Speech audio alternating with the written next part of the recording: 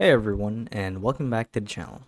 So in today's video, I'll be teaching you guys how to properly create a single page template using the Elementor plugin for your WordPress site. So without further ado, let's dive right in.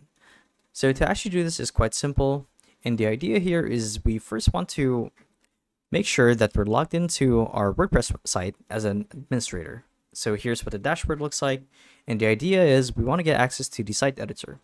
So if I were to click on this button right here, so edit site under quick links, it'll take me to the site builder or text editor page right here. And if I want to create a new template, or I should say a single page template, what you guys would need to do is hover over the options that says pages, and you'll see that there's an option right away that says add new page.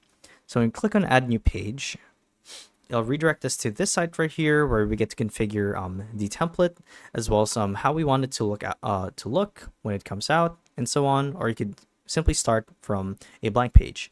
And there are a couple of different layouts here for the structure of the page for the single template. But if you guys want to start from scratch, you can either click on blank page like so, and here's how it would come out. Now from here, click on Edit with Elementor. And here we have the actual page that we get to configure using the site builder. So as you can see, it's a single page with nothing in it. And if I were to save this as a template, what we would need to do is click on the Save Options button right here. So it's the arrow key that's pointing up. Click on Save as Template and give it a name. So let's do a single page template, for example. Hit Save. We're gonna wait for it to load, and here we are. Now we have a template that we can use anytime as a single page when we go to edit or configure our site. So yeah, that's how you guys do it. So hopefully this video helped you guys out, and if it did, be sure to let us know down in the comment section below.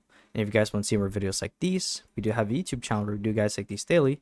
So if you guys want to show your support to that, you can do so by subscribing to the channel. So with all of that said, thank you all for watching, and we'll see you guys in the next one. Bye bye.